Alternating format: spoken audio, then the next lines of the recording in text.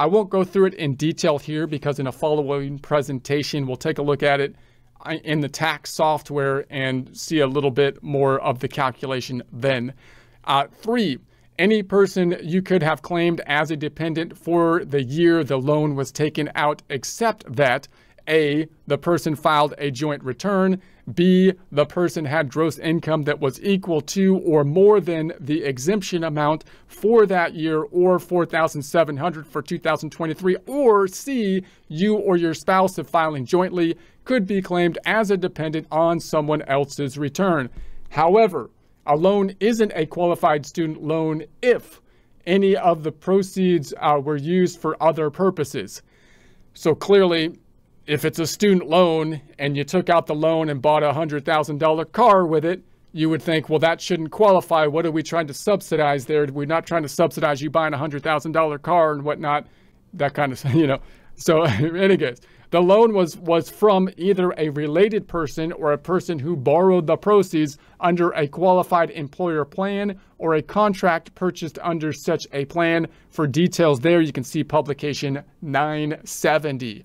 Qualified higher education expenses. So usually it's fairly straightforward, higher education typically being in college, but we have a bunch of other institutions that, you know, would be questionable as to what about a trade school or something like that.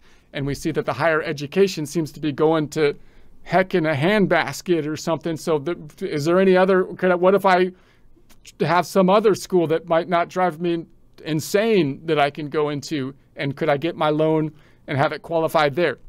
Qualified higher education expenses generally include tuition, fees, room and board, and related expenses such as books and supplies.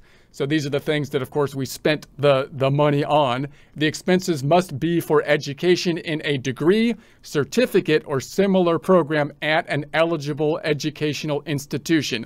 So clearly an eligible educational institution, usually we're thinking basically a college in that instance. And again, what are the types of things that you can spend it on? Qualified education expenses generally include tuition, obviously, fees, that makes sense, room and board, that's more inclusive than some other areas of educational expenses, and related expenses such as books and supplies. Okay, an eligible educational institution includes most colleges, universities, and certain vocational schools.